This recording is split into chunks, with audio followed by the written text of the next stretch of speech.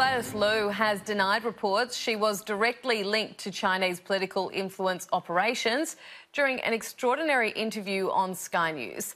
The Liberal MP also rejected suggestions she's acting as a mouthpiece for the Communist Party, but repeatedly refused to criticise Beijing. On the run from journalists after a car crash interview on Sky News, Gladys Liu was asked 3 times whether she would condemn Beijing's actions in the South China Sea, but refused to buy in. Do you agree that it was unlawful?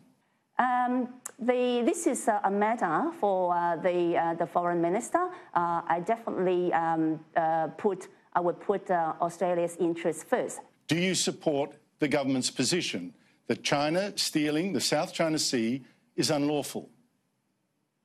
Well, my understanding is a lot of countries is trying to claim ownership, sovereignty of the South China Sea because of various reasons, and my position is with the Australian government.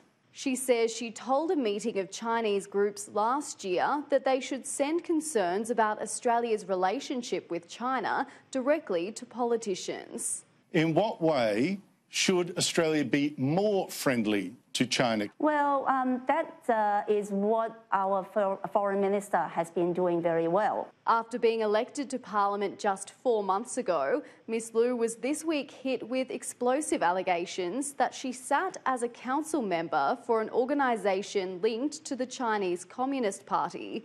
The Liberal MP at first not remembering if that was true before denying any involvement. I can tell you that I cannot recall if, as is reported, that from 2003 to 2015, 12 years long, that if I can't recall, I can't be an active member of that council, can I?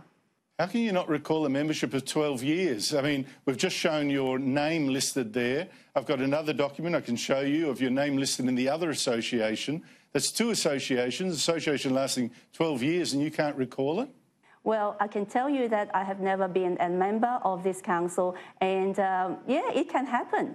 They can put your name there without your knowledge.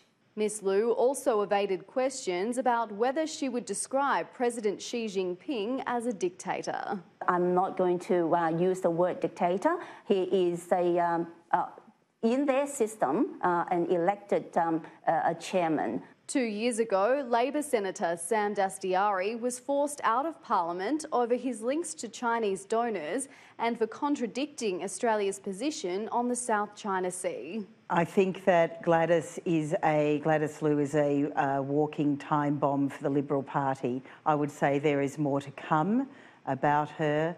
Eliza Edwards, Sky News, Canberra.